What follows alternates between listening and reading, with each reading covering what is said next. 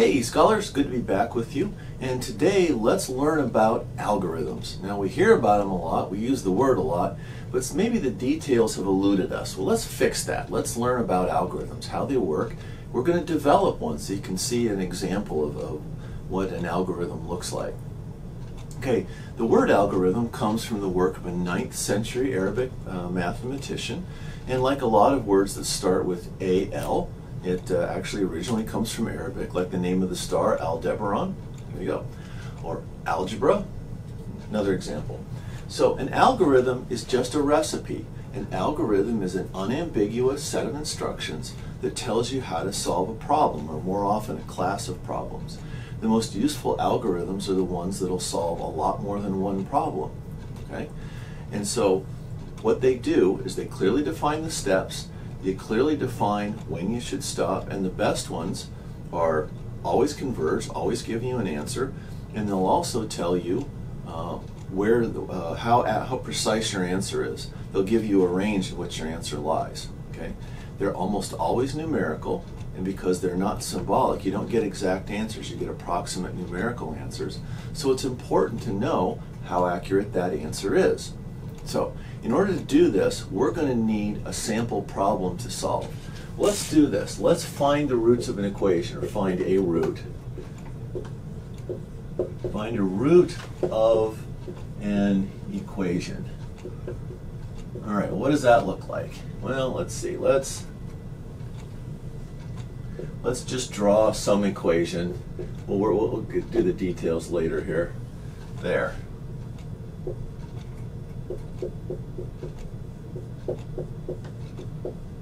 Find this. Okay, well, why would you want to do that?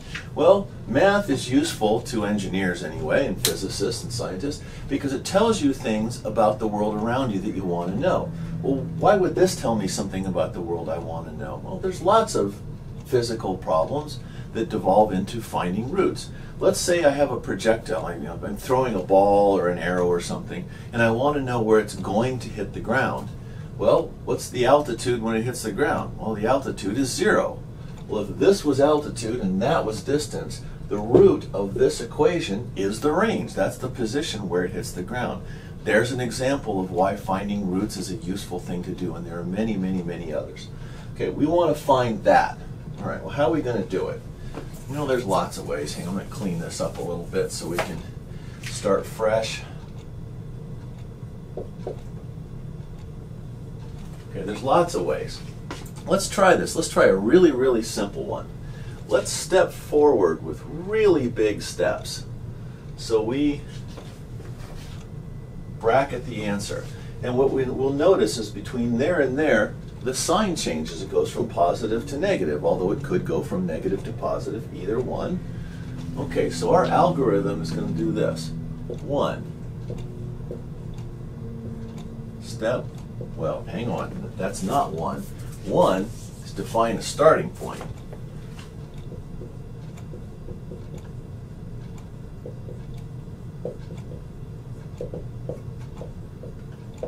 Find a starting point. You're going to have to do that yourself. So we'll start there. Step 2, define delta x.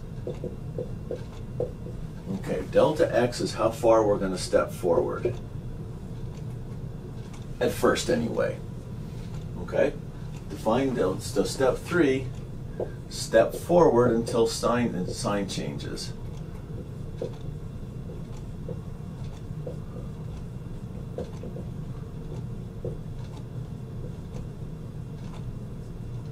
That means step forward until y goes from positive to negative, or from negative to positive, whatever.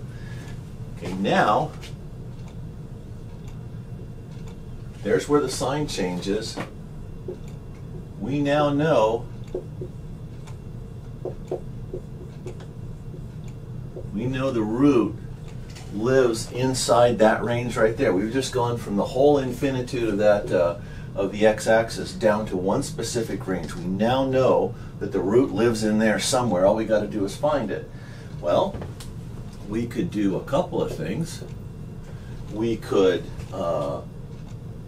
fit a straight line between those. and then see where the straight line goes through 0? That would work. That would definitely work. How about this? Another one is, let's just cut delta x in half and calculate another point.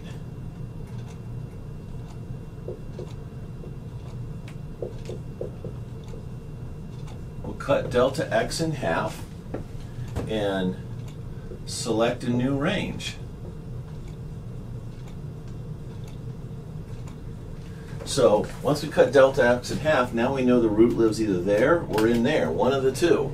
Well, in this case, it'll live there. There's our new range.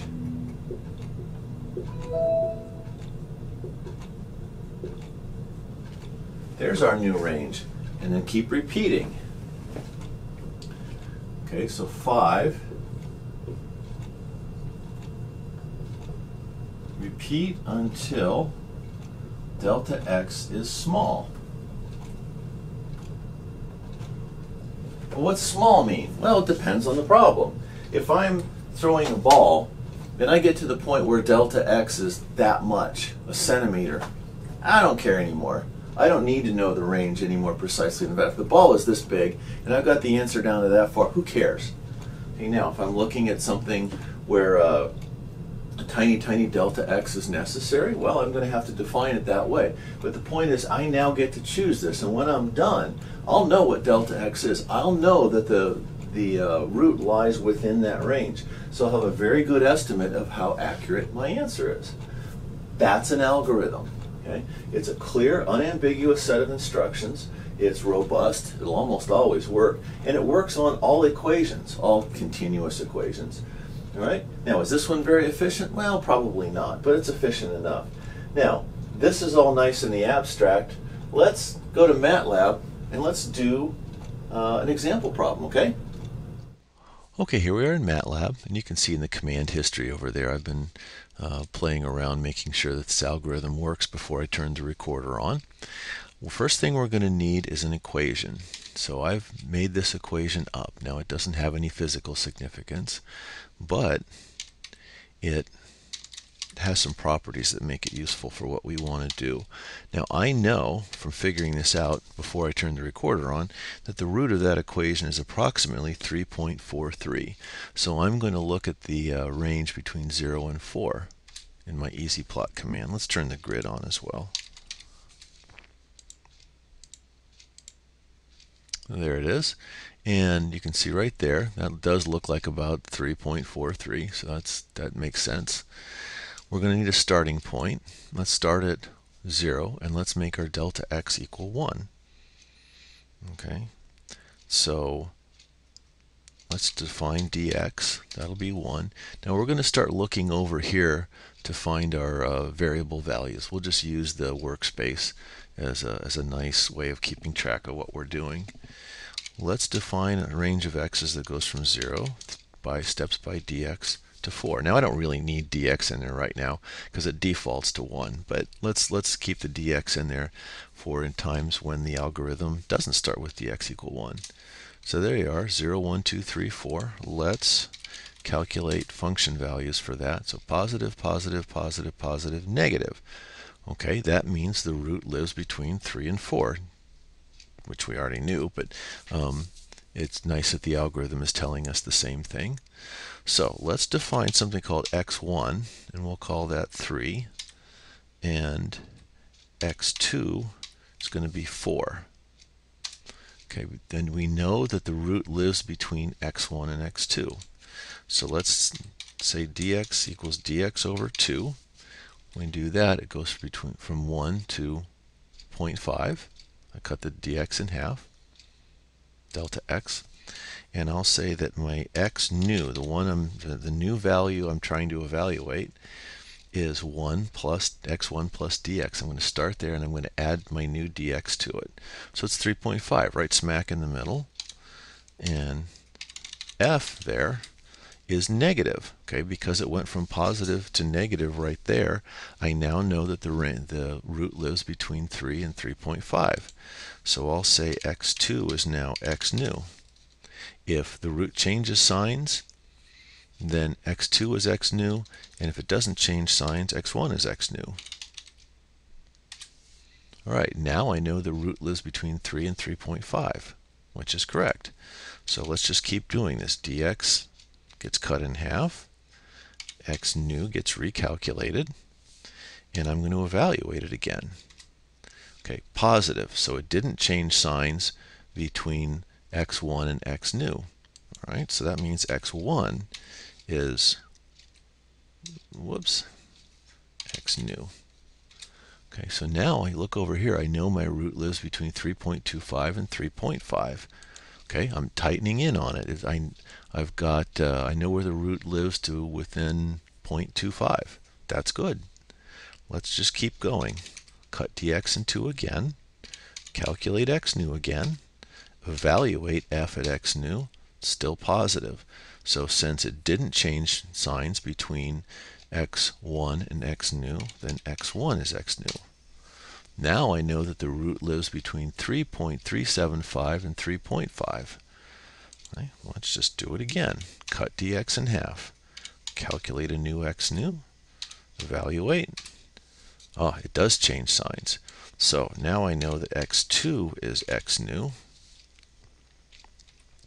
Now I've got it within that far. That's pretty good. From 0.625, I've got a pretty good estimate of the answer. Let's go through one more time. Okay, dx over 2, calculate x new, evaluate. Ah, no change in sign, so x1 is x new. Now I know the answer is between 3.4063 and 3.4375. I've got a very good estimate on the answer. In fact, I've got the first two numbers correct, the first two significant figures. I can keep going if I want. I can keep doing this forever, I guess, if I want to, at least until I hit the precision of the computer. But it's easy to see that our algorithm is working. It's converging on the correct solution, and we have a very clear estimate right there of how accurate our answer is. And we know when that gets small enough that we don't care anymore, we'll be able to stop. So we've developed an unambiguous set of instructions. We've shown it converges. It shows it converged on the right answer, and we're able to tell how good our answer is. That's an algorithm. I hope this helps. We'll talk to you next time.